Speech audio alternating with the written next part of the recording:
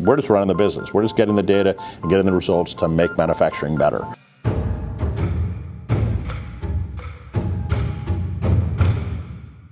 So John Peterson, General Manager IT here at AWNC. It's very simple. We build automatic transmissions here.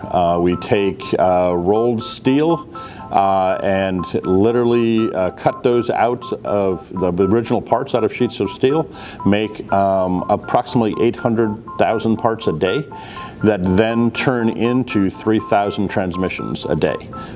It is unbelievable, the density of the equipment and the amount of automation to build products. But then almost equally amazing is the lack of business automation. And really we run the entire operation on Excel. Right now we are digitizing that automation and around MES in particular to help to make the manufacturing operation more efficient and effective. Yeah, so the original intent is to connect all of the equipment in the plant, to collect information off of that equipment, to provide that to the manufacturing department, our engineers, and the quality department to make educated decisions about the product or process. We used to have paper everywhere out on the line, and there were handwritten notes everywhere. Going through all the papers that we currently use takes hours and is not very accurate. It's based on team members' notions and not actual fact and data. Old way, you only had a small block that whatever fault, whatever the machine was, and which that's what we call whenever a machine something goes wrong with it. You have to write down the machine number, whatever the fault was, and then you have to write down what all went wrong. If you call maintenance, then maintenance or engineer, if they were needed, had to sign off in that little block that you write in. Now the convenience of actually click, and maintenance just give me a tag, say I've been here, done that, I'm good. Look at our equipment, it's giving an output. It's giving you variable data, it's giving you cycle time, it's giving you multiple things that help you drive your production lines and drive your efficiency. That was having to be pulled manually on cards originally, and not very easy to access. So the problem with the paper form, we didn't know if they were using it right or wrong. If there was nothing on it, obviously they weren't using it, or the line was running perfectly. We had no idea. So now we are able to understand, are they using our MES system, and are they confirming the data? And that's one of the KPIs we're tracking now. Those handwritten notes now are, for the most part, the vast majority of the data is digitized and sent from the MES to the J5 solution, and then just any notes are typed into that system. And at the end of the shift, you literally can hit a note, and your production analysis sheet, the PAS sheet, is able to be printed out with all the notes, with all the scrap, with all of the durations of time automatically put into the system. So utilizing the J5 forms, we can now get that data digital at the point of entry, whether that's from the MES system or typed in by the operator. It also allows us to understand, our line leadership, are they approving when they should be approving? It's also really helped with our shift handovers.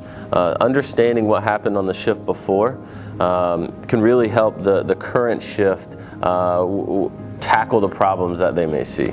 My role in coming into here was to get us out of this homegrown space, to get us out of these spreadsheets and start working into systems, so when Windows 14 comes up, I'm not having to worry about is my software solution or my application going to work with Windows 14. It's, you know, someone else is doing that, and we're just running the business. We're just getting the data and getting the results to make manufacturing better. Now that data is easily coming through the IoT system and into a laptop for a production member and engineer. They can go straight to our web and get that data readily any given time now. So that's been a big advancement for us and a big advantage for us here at AW North Carolina so far. It reduces my workload substantially to just, you know, investigate the machines and the problems and spend more of my time focusing on how to fix the problems and the downtimes than it does to compile the data. I think it was difficult for the team to adopt everybody's comfortable with paper copies. We've been using paper copies almost 20 years. So members that have been here a while were comfortable and they liked that tangible paper. So the drive really had to come from top down. But once they understood the layout and the purpose, and that the end goal was to improve their process performance, they really adopted it quite well. First of all, let me say this. I'm actually privileged because my line was the first line that they put it on. Me and my off lines, along with my group leader, manager, I wouldn't call it a challenge, but it was just interesting. So we were basically ready to start production so we could see how it would actually affect us in the role as far as, you know, is it going to show everything? Is anything going to be inaccurate? I mean, so basically everything was good. So, I really like where it's taking me. I'm impressed with it. I encourage other lines that says, hey, we don't want to do this, why we got to do this? And I'm like, the convenience of actually doing MES or J5 is very beneficial. I'm letting the team leaders know as well. Once you get in the groove of it, you'll find yourself getting home to be able to cook dinner, tend to your family, and get some decent rest.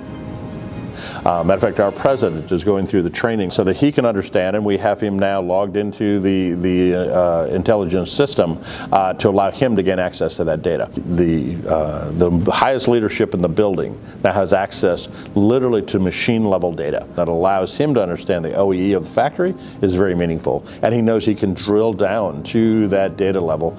And he's an engineer. He understands the lines, he understands the machines, he understands the operators, and he can drill down to that level. The biggest improvement I've seen is that now we can really go out and see what's happening on that equipment digitally, on our laptops, on our PCs, and actually pinpoint and again Pareto out what's the most critical items and go straight to those and make a big improvement.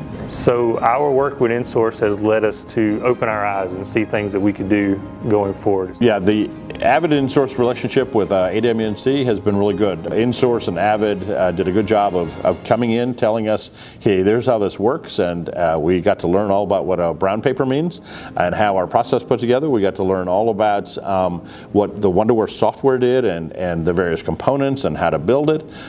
And then watching them light up when they realize, oh, there's a report that I put together all the time, and now the report is automated, and I'm getting that push to my phone, or I'm getting that push to a computer, or I can go log in and get that, and I don't have to do anything anymore.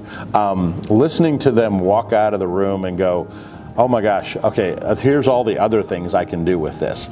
And them coming to the realization, these spreadsheets they've been working on for years, and having to update and have a bad formula and have to go back and redo the whole thing, now can be automated into a tool that allows not only them, but everyone to have access to that information. That's probably the biggest aha moment for me. If it was up to me to introduce this to other companies that does not use what we're using now, I would tell them get it and get it quickly.